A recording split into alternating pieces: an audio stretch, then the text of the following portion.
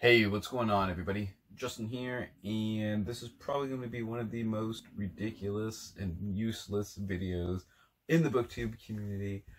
Basically, this is going to be my TBR for what is left of the month of May. I know there's only like 8 or 9 days left, and probably by the time I edit, upload, all that good stuff, it's going to be less than that, I'm assuming. So yeah, it's still gonna be my May TBR. Basically, it's gonna just be for the last like I said, 8 or 9 days, a week or so, whatever it happens to be. By the time I get this going and everything, but I'm definitely a completionist. I'm just gonna feel weird just skipping over May and doing having my April TBR and like a June TBR. For whatever reason, I know this is gonna eat up my soul basically for all time if I don't do it. So this is going to be a really short video with only like 3 or 4 books on the TBR. I definitely finished some other books and works earlier in the month, and I'll include those in my monthly wrap-up for the month of May. But I'm not going to include them here just because it's kind of weird calling them, putting them in my to-be-read video if I've already like read them or listened to them or anything. So that's kind of silly. But yeah, we're just going to go with like the 3 or 4 books that I want to finish. Either finish or start and finish during this like last like week and a half or so of the month of May. So let's just get started. Kind of my general-ish game plan for May was to read several NetGalley books from my backlog of NetGalley books that I've sort of accrued on my Kindle. And the first one here for this TBR is Wild at Heart by Alice Outwater, and the subtitle is America's Turbulent Relationship with Nature, from Exploitation to Redemption. And I have not reached the redemption part of the book yet, that's for sure. The exploitation and negligence is definitely a dominant theme of the work. And obviously dealing with the subtitle, America is kind of the focus, but sort of the West in general and the global population as a whole is definitely included in all of this. But what I found interesting about this book is each chapter deals with a different facet of human populations, kind of from the early modern age to the present, or at least for the most part, sort of our use of nature or relationship with nature, but not just the use of natural resources, like obviously like plants and animals and other natural resources. That's obviously a big part of the book, but there are also many other sort of tangential, I guess that's the right word, aspects of our relationship as well. For example, there's a chapter on basically our medicinal use of nature. There's chapters on like our spiritual, emotional well-being of being in nature, things like that. So it's not all necessarily gloom and doom per se, and it's the whole spectrum of how humans interact with nature as a whole. So I think that is really interesting to look at it. It's not coming just from the natural resource perspective, which does get done a lot and for good reason. And like I said, that definitely is included in the book. But I've learned tons of stuff from different vignettes and everything. I found it sort of just really interesting, lots of different ways of looking at things. For example, like during a focus where she was describing sort of the Industrial Revolution in England, pretty much people's, what's the right, transference from basically different economic outputs and stuff from kind of the earlier village life, and then kind of like the small kind of home businesses and everything going into the Industrial Revolution and stuff, and how people's lives actually got worse because of everything, and a lot of the sort of instances that nature came into play during stuff like that. I found things like that very interesting. Then there's a section on why cemeteries, like garden cemeteries and regular cemeteries, have basically become sort of the main sort of graveyard for modern populations, whereas before it was largely just church graveyards, things like that. But how garden cemeteries sort of came about. And I don't want to go into too much detail in this one, but it was very interesting learning about that stuff. And like I said, haven't got to the redemption spot, so I assume towards the end of the book we're going to have some good stuff on how we're trying to reverse certain things. That'll be always really good to read about. Lift the spirits a little bit after all the kind of cringe-worthy stuff we've basically done to the planet and nature as a whole. So yeah, there's Wild at Heart. The next one that I need to finish is the second book in T.H. White's The Once and Future King, which in my edition is titled The Queen of Air and Darkness. Not to be confused with the modern YA book that's coming either out or coming out, or yeah, I think it's out. That's pretty recent. But in other editions, it's also called The Witch in the Wood, if you've read it under that title. And T.H. White's The Once and Future King is an omnibus of 4 books dealing with the authors. It's his Arthurian cycle, basically dealing with from the early childhood of Arthur to his ascension as king, all the way down to his death and the Knights of the Round Table, everything. So I think that's really cool. I read the first book, which is The Sword in the Stone, and I absolutely just love sort of the wit and charm, the whimsicalness of it, dealing with sort of really serious themes, but in kind of a, like I said, a very witty and whimsical way. Just love the author's writing style. Just like I said, just highly enjoyable. Encourage you guys to check it out if you like sort of either retellings or if you like Arthurian stuff, Merlin stuff. And like I said, this omnibus edition that Tim gave me covers the first 4 books. There's also a 5th book that was posthumously published after T.H. White passed away. I think the 5th book is the Book of Merlin. But anyways, like I said, I just really enjoy the author's writing style. Not like super hardcore Arthurian, or you know, I don't study like King Arthur or like actually go out looking for retellings of King Arthur or the Knights of the Round Table.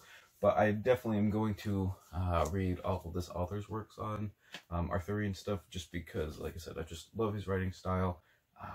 Just like I said, dealing with heavy themes, especially might is like the whole concept of might is right, and whether that is actually true or not. I think that's definitely a big push, sort of with, I don't want to say his purpose for writing it, but sort of definitely a central concept and theme that is dealt with in the first book, as well as what I've read so far in the second book. And then after, like I said, or not like I said, I think it was published originally in the 50s, I want to say, 50s or 60s, which is, you know, if I can find the copyright page for some reason, I can't, I skipped over it. Oh yeah, 39, 40, and 58. Alright, so yeah, this is like during the era of like World War II and stuff, so obviously like the might is right thing, for both the Allies and the Axis powers, just kind of dealing with World War II and everything. The might is right, or is might right? Oh, definitely sort of a very pertinent topic for the era. So yeah, I highly encourage you guys to check that out if you like Arthurian stuff, retellings, things like that. Give this book a try. Alright, now for 2 books that I haven't read. I didn't read a Horus Heresy book yet this month, and there's 54 books in the series, so I gotta get on that. I think I've read 5 so far. So yeah, I'm about almost 10% of the way there. But I'm either going to read The Flight of the Eisenstein by James Swallow, The Heresy Unfolds, which is book number 4. And James Swallow was the first author in the Horus Heresy of a book that I read. So that's cool. But I might actually read number 53, which is Titan Death, and I think the subtitle is The God Machines Cometh, which is going to be one of the best subtitles of a book that I've ever read.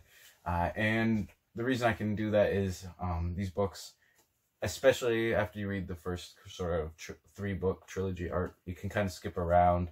Because generally people who read, like once you start reading, you kind of know the gist of what happens in the end, since it's a prequel to Warhammer 40k. So you already kind of know the big events that happen. In each book is its own its own story arc. So you could read like just any book and still get a full story without reading the other ones. But the reason I might read Titan Death is I was approved for a NetGalley copy of Titan Death, so I might try to lower my NetGalley queue a little bit by reading that one on my Kindle as well. So yeah, I haven't decided which of these 2 I'm going to read, but it's going to be one of these 2. So yeah, there's those. And then lastly, oh yes, there's an audiobook that I'd like to listen to, and it's The Beekeeper's Lament by Hannah something. No, can't remember off the top of my head. But basically what this book is dealing with is in recent times, in the past, since the early 2000s. I think it's happened before, but this cycle of it has been really bad. There's a colony collapse disorder, or colony collapse for honeybees, not just in the United States, but quite, what was the word I'm looking for? Pretty much all over the world. I don't know why I was saying quite. But anyways, colony collapse disorder is basically when a bunch of different minor causes, or at least from what I understand, will probably be discussed a lot more in the audiobook.